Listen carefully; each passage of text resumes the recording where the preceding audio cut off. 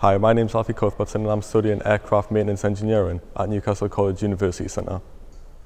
We've just had this new jet delivered called the Beechcraft Premier 1, and the reason it's different to the ones behind us is because it's got a new glass cockpit with updated avionics that are really going to help our learning.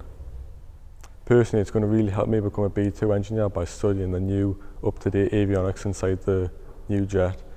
Not that the jets behind us don't have the stuff I need, it's just that it's going to be much more up to date and improve my learning.